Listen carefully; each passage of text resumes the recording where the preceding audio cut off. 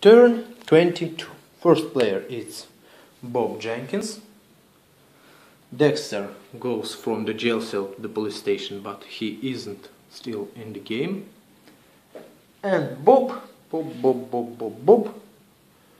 what would you do? Bob will go to the... Which portal? It's more easier to be closed. -1 plus 0 plus 0. Okay, but we need 5 clue tokens to seal it. Bob will change 1. There is no saying that you can change only 1 gate trophy per turn. So we will change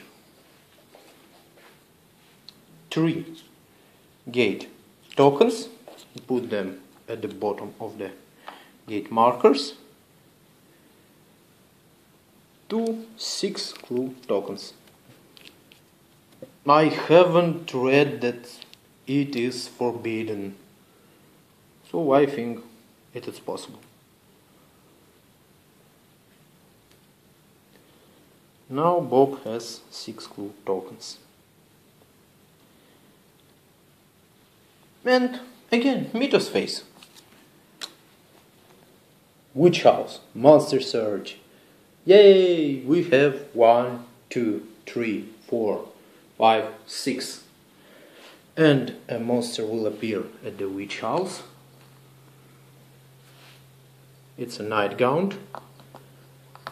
And again, no monster movement, no clue tokens, and Merchant's district streets are closed.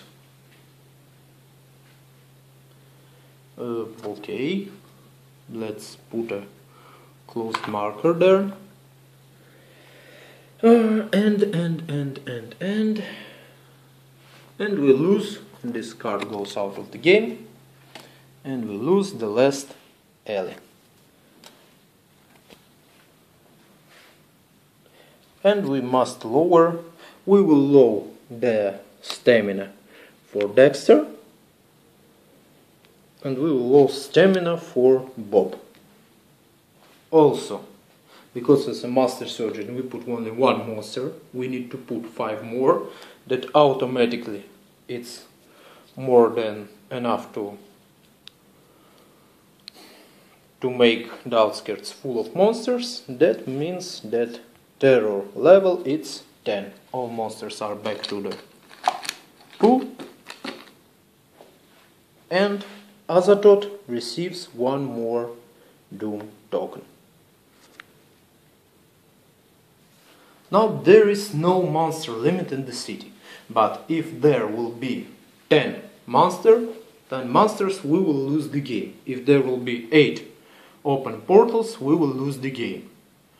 If there will be 2 more gate openings, we will lose the game.